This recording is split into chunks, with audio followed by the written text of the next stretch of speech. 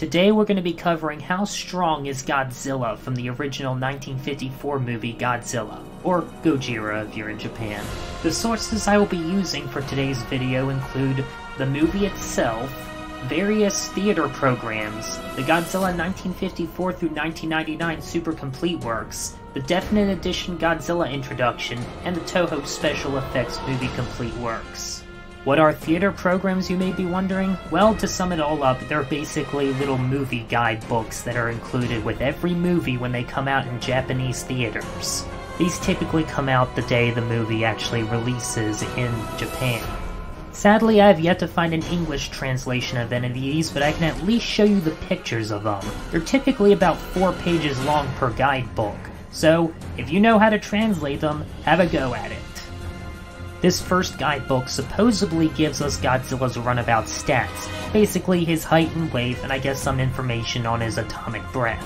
The Definite Edition Godzilla introduction was written by Tomoyuki Tanaka himself. For those who don't know, that's the producer of the original Godzilla movie, so we will definitely be using that as a credible source. Without further ado, let's get started. To start off with, let's get Godzilla's known stats out of the way. He has a height of approximately 50 meters, or 164 feet, and a weight of 20,000 metric tons, or about 19,684 imperial tons for us Westerners out there. With these stats in mind, Godzilla should be at least building level based off sheer size alone, as well as the fact that he's able to obviously walk around weighing 20,000 metric tons without collapsing or falling to the floor. He's also been observed in the movie itself destroying buildings just by walking into them, basically acting as a giant walking wrecking ball. Being able to support his own weight, Godzilla should at least be able to lift 20,000 metric tons in weight.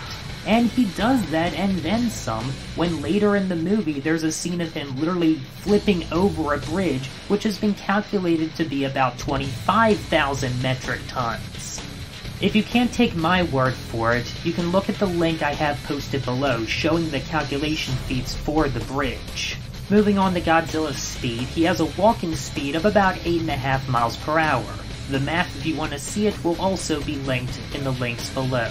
At one point in the movie, the military launches an attack against Godzilla, which includes F-86F Saber jets, which can fly up to Mach 0.89. That's basically 89% the speed of sound. Godzilla nearly strikes these Saber jets out of the sky, meaning that yes, he can indeed react to jets that fly 89% the speed of sound. This feat alone gives Godzilla transonic reaction speed. Now we get into the juicy parts with Godzilla's durability. Probably one of the most famous examples of Godzilla's durability is the electric fence scene in the movie. This electric fence outputs 50 kilovolts per second. Godzilla endures this output for about 10 seconds before tearing through the fence like it was nothing. The calculations will be linked in the description, but this is basically 5 billion joules of energy, which equivalents to about 1.2 tons of TNT, making Godzilla building level in durability. But it doesn't stop there. After this, Godzilla proceeds to tank attacks from multiple M24 Shafi tanks and 155mm howitzer M1s, as well as the previously mentioned F-86 Saber jets. All of these weapons individually would be at least small building level, but getting hit by all of them at once would be the equivalent of building level firepower, with Godzilla tanking all of them at once, meaning that yes, Godzilla can indeed tank building level attacks without a scratch. On top of that, Godzilla is stated numerous times in the movie to be able to endure a nuclear bomb, having survived the detonation of a hydrogen bomb which created him in the first place, as shown here in this official artwork of Godzilla surviving the blast of a nuclear bomb, while the others of his kind were not so lucky. This also shows that there's something different about this particular Godzilla that makes him stronger than the rest. While he was horribly scarred from the hydrogen bomb, he was able to adapt and absorb its power, becoming stronger than ever. the hydrogen bomb itself being as hot as 3,000 to as hot as 4,000 degrees Celsius. Surviving this would put Godzilla at about town level in terms of durability, and this was before he was mutated by the radiation, with many people in the movie implying that a nuclear bomb would do nothing to him now, and in fact actually just make him stronger. Although this may just simply be referring to the fact that Godzilla would simply heal from the radiation, and not necessarily mean that Godzilla could tank equivalent fire powers of destruction that aren't radiation-based, such as the mother of all bombs, which is the most powerful non-nuclear based bomb in today's technology. The only weapon capable of destroying Godzilla was the chemical weapon known as the Oxygen Destroyer, a weapon that basically removes all oxygen from surrounding water, basically liquefying everything that comes into contact with it. This weapon by its very nature bypasses conventional durability, essentially defeating Godzilla through the power of hacks, a recurring theme that we will see play out numerous times later in the series. Speaking of hacks, let's talk about Godzilla's most signature ability, his atomic breath. Imagine almost being killed by something, and then not only surviving that same something, but somehow turning it back against the one who tried to kill you. That's basically what Godzilla did, when not only did he survive the hydrogen bomb, but absorbed its power and was able to throw it back in the form of his atomic breath. This atomic breath stated to have a temperature of 100,000 degrees Celsius, which, if you're remembering the math, is way hotter than the hydrogen bomb explosion that scarred him in the first place. It's reasonable to assume that Godzilla would also be able to survive his own atomic breath, seeing as how, it's coming out of his body. Godzilla was originally a dinosaur that survived the extinction of the dinosaurs, having been mutated by a bomb that is about 3,000 to 4,000 degrees Celsius and being able to produce a temperature that is 25 to 33 times that temperature output, it's reasonable to assume that in that case, Godzilla got 25 to 33 times stronger than what he originally was prior to the hydrogen bomb detonation. In the original first Godzilla movie, however, Godzilla's atomic breath is a lot different.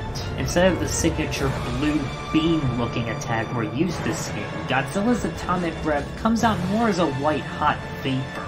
This first early iteration of the atomic breath is referred to as incandescent light.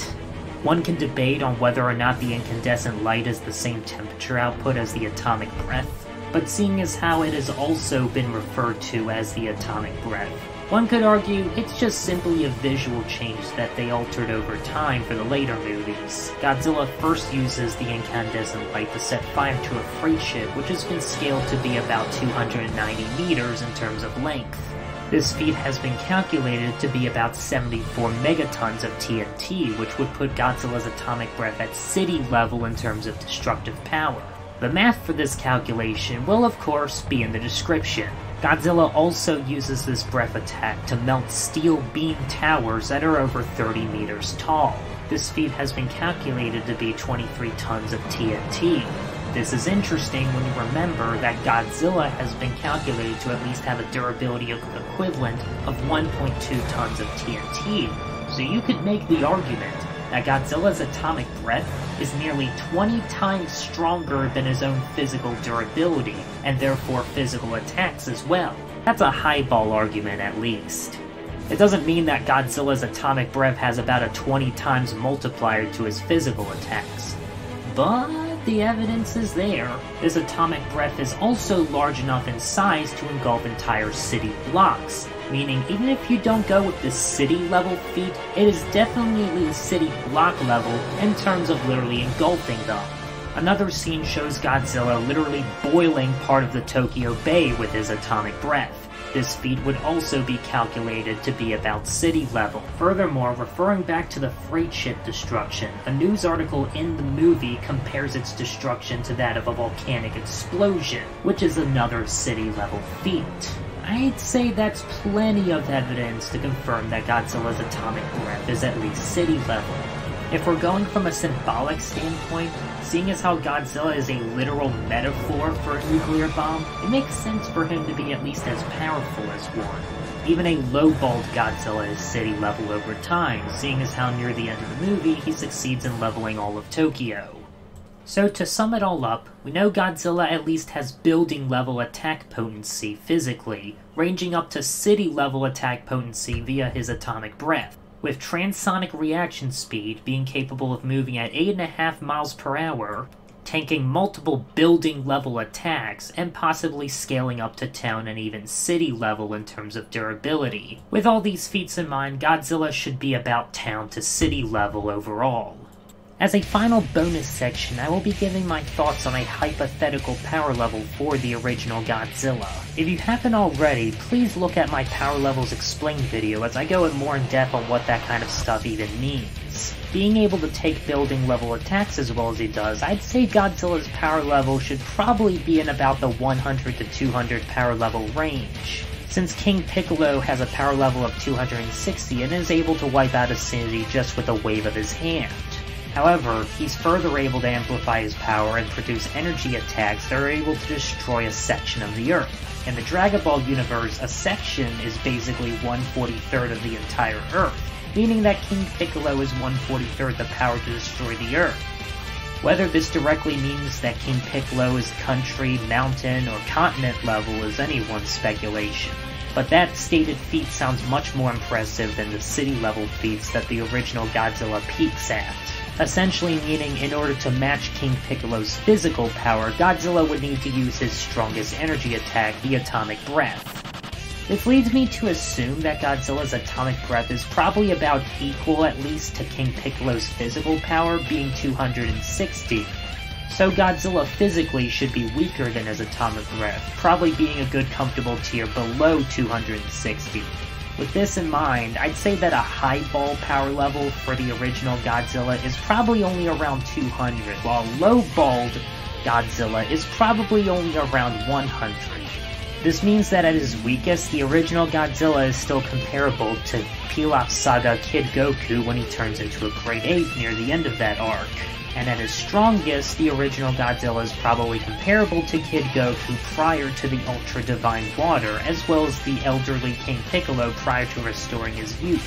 Both of those power levels ranging between 180 and 260.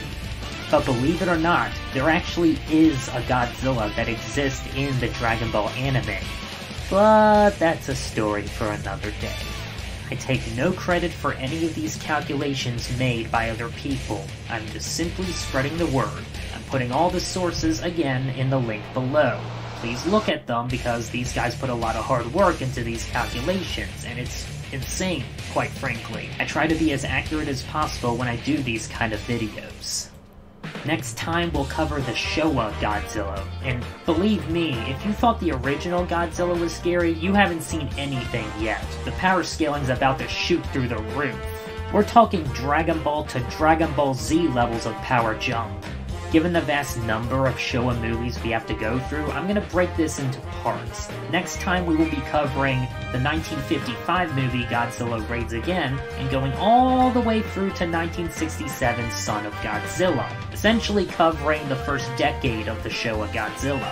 With that, I hope you all enjoyed this first part of the Godzilla Power Scale series. Stay tuned for more.